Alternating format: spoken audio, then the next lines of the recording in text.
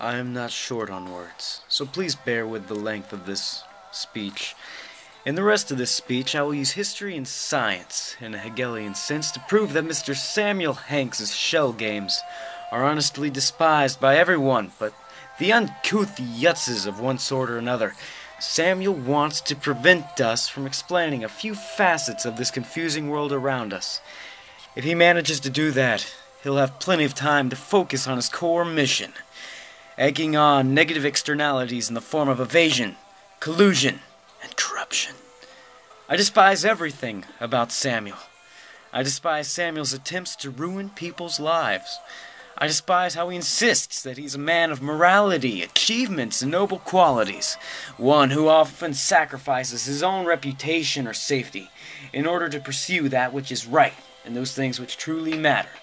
Most of all, I despise his complete obliviousness to the fact that he will do everything in his power to bring widespread death and degradation to millions of human beings across the face of the earth. No wonder corruption is endemic in our society.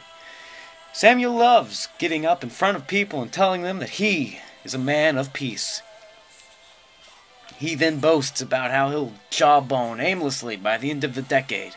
It's all part of the media spectacle that is Samuel Hanks. Of course, he soaks it up and swallows in it like a pig in mud.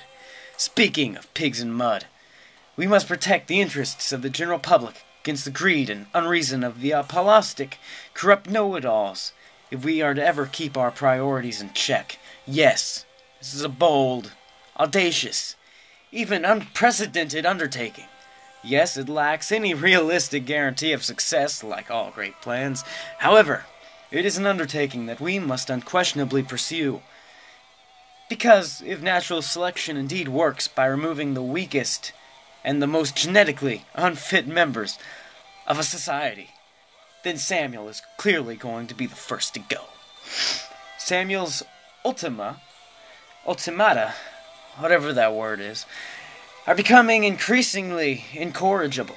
They have already begun to desecrate personal religious objects.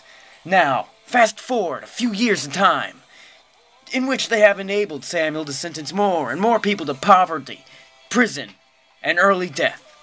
And if you don't want such a time, then help me disseminate as widely as possible all the information we have regarding Samuel's intransient calumnies. Help me give parents the means to protect their children. To understand why that affects everyone who has ever lived, you need to realize that it is ridiculous that I have to be faced with mythomaniacs whose domineering biases are constantly treated with apathy. More than that, before he once again claims that mediocrity and normalcy are ideal virtues, he should do some real research rather than simply play a game of bias reinforcement with his lapdogs. I, not being one of the many daft knuckleheads of this world, hail as a benefactor every writer or speaker, every person on the platform or in book, magazine, or newspaper, with merciless severity strives to get people to sign a petition to limit Samuel's ability to cause trouble and get into wacky hijinks. And that's one reason why I'm giving this speech today.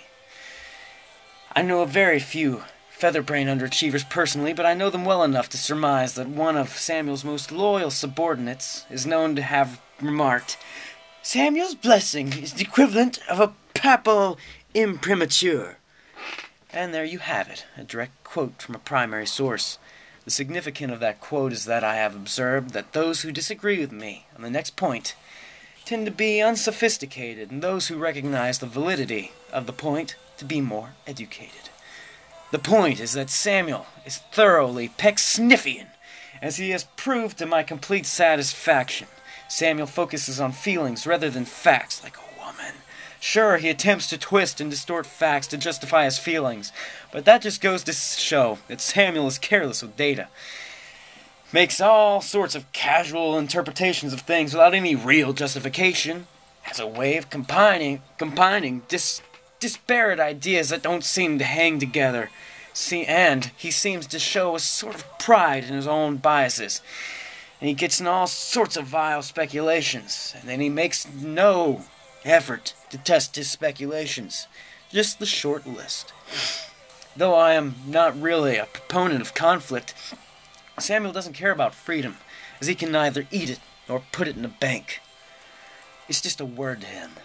And as we don our battle fatigues, let's at least be clear about what we're fighting for. Our war is not about reducing the deficit. Our war is not about ending welfare for the rich. It is not about the largesse or the responsibility of private philanthropy. All we want is for his habituaries not to mortgage away our future. My future. Our future. One of the things that I find quite interesting is listening to other people's takes on things. For instance, I recently overheard some folks remark that his attendants accept his mentally deficient position without question. Regular readers of my letters probably take that for granted, but if I am to upbraid him for being so illiberal, I must explain to the population at large that we can all have daydreams about the happy, fuzzy, purple bunny land, where everyone is caring, loving, and nice. Not only will those daydreams not come true, but he has never been able to assimilate and accept the humane ideals, civilized aims, and social aspirations of his peers. What's my problem, then? Allow me to present it in the form of a question. Isn't he the logoregic suborner of perjury who recently wanted to use scapegoating as a foil to draw anger away from more accurate targets? Huh? What's my why? While that question may not be profound as what is the meaning of life, or is there a God? If Samuel can't stand the heat, he should get out of the kitchen. Many of the things I've talked about in this speech are obvious. We all know they're true. It's still necessary for us to say them because we see the same kind of phenomena. Less obvious, perhaps, but distinctly perceptible in almost all areas of activity in which Samuel Hanks chooses to participate. Thank you for your time.